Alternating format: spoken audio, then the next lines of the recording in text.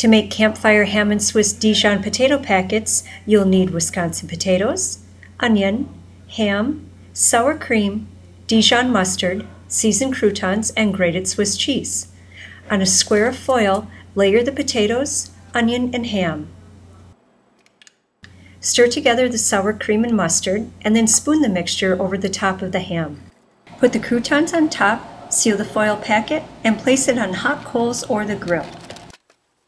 Cook until potatoes are tender, open the packet, and sprinkle with grated Swiss cheese. For this and more winning recipes, visit us at eatwisconsinpotatoes.com.